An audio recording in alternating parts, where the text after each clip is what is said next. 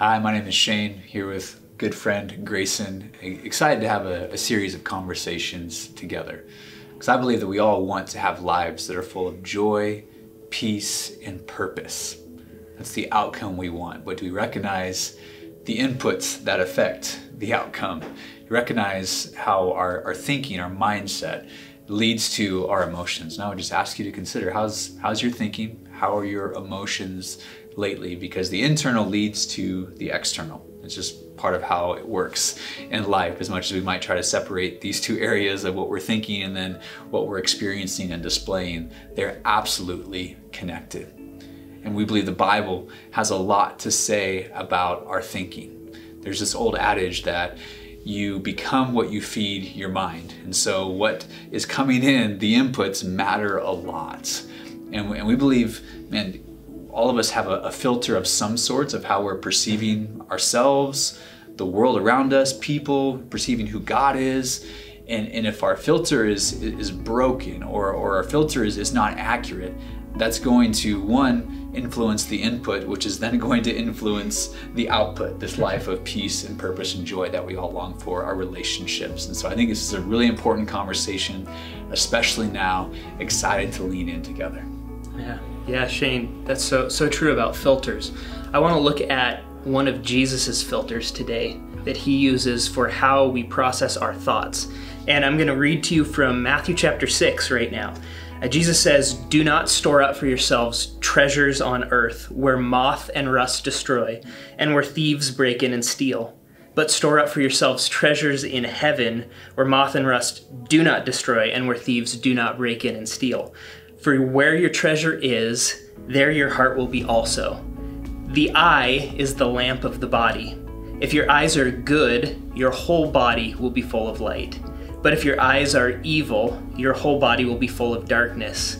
If then the light within you is darkness, how great is that darkness?" Now what's going on here, that is a very weird way to put things. An evil eye, a good eye. In fact, a lot of Bible translations, they don't even put evil in there. They just say if your eye is bad. My wife's a veterinarian. I've seen her remove a lot of bad eyes before.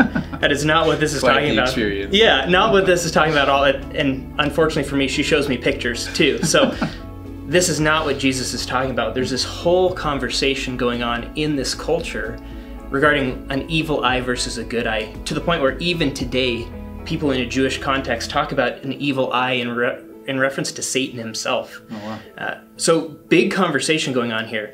The Hebrew is ayin ra'ah. Ayin is eye, ra'ah is evil. It is the word for evil. On the flip side, you have ayin tova, which is good eye. And that word tova is the same thing. God looks at creation and says, it's good, it's good. He says, it's tov, it's tov, it's tov. The good eye versus the evil eye. Another question I always had was, what does this have to do with money? With treasures in heaven? And here's kind of the answer to that riddle. A good eye is an eye where the way I view the world, because that's where I see the world through is my eye, it is full of this idea that the world is good and generous. I look at the world as if what's going to happen to me is going to be good. I'm expecting that people are going to be generous. I'm expecting that I will always have enough because God will provide for me. An evil eye on the flip side says, no. The life that I live is characterized by scarcity. I never have enough. I always am waiting for the other shoe to drop. And I don't think that God's going to come through for me. I think that I need to pull myself up by my own bootstraps and I have to live according to my own effort. Kind of like if it's going to be, it's up to me Yep. type thinking. Okay. Yep, everything rests on my shoulders. So you have this idea of viewing the world generously or viewing it through scarcity. Kind of a way that we talk about that would be, oh, he's a half cup full kind of guy, or she's a half cup empty kind of woman. How do I approach the world? And what happens is, if I believe that the world is going to give me scarcity, odds are that's what I'm going to, because I expect it, that's what I'm going to interpret everything as. If I believe that God is generous and good and that he's going to provide everything I need, that's what I'm going to experience. Not only that, if I believe and I have that evil eye that says everything's going to be scarce, what's going to end up happening is I am going to be very stingy with the people in my life. I'm going to propagate this idea of there will never be enough, so I'm just going to look out for my own interests. That's Jesus's idea here. And the thing is, God created the world to work off of a principle of generosity. You look at the fruit of the trees and the crops. You look at the rain cycle that happens. Rain evaporates, it comes, it waters the earth and produces fruit again. You look at the sun that's burning just because the sun burns. And what does it do? I am a solar-powered human because I eat plants and I eat animals that eat plants, and the sun is so generous in bringing life to all of us. Creation is built around this. I can choose to accept it and live like my God is generous and he's going to provide for me, or I can say, you know what, I don't think God's good. A great example of that recently, and not meaning to touch any nerves here, is toilet paper.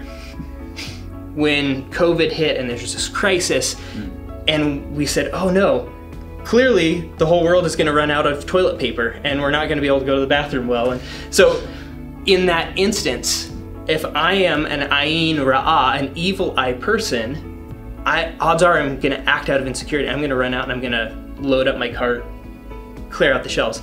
If I have an eye that is good, that views the world as generous, I'm going to trust that God and Charmin are going to provide for me.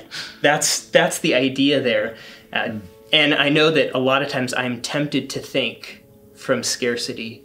God is inviting us to say, no, I'm a generous, good God, and I want to provide for you. That's really good. Yeah. I love that picture of creation displaying this generous cycle, if you will, that God created. He wove it into creation even. Yeah. Yeah. So Shane, that being said, I mean, what do you see as ways that's good? How do we take it out and how do we apply it in our lives? Yeah.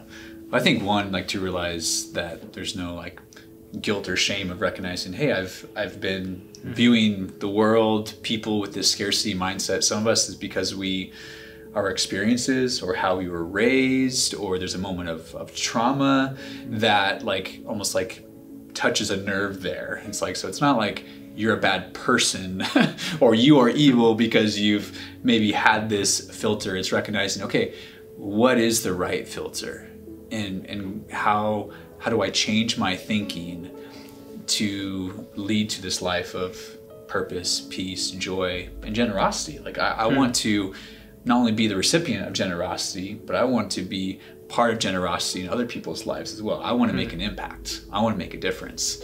And so I think to begin to ask the question, what is impacting my filter? Where is my filter grounded in? Because it might be because of a life experience, it might be because of the way you were raised, what you were taught, what you were told.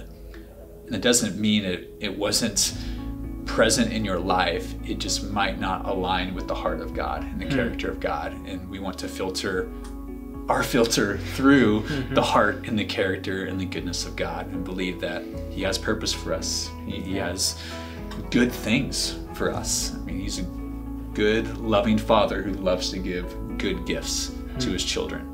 And that's us, and that we would perceive and believe that about the world around us. So encouragement is to think about, what is your filter? What has kind of come together through life experience, through influences in your life that have established your filter? And how does that line up with the way God invites us to perceive Him, perceive the world, perceive other people, and really kind of compare those against each other and pray and ask God, is there anything in my filter that does not align with your heart, with your truth?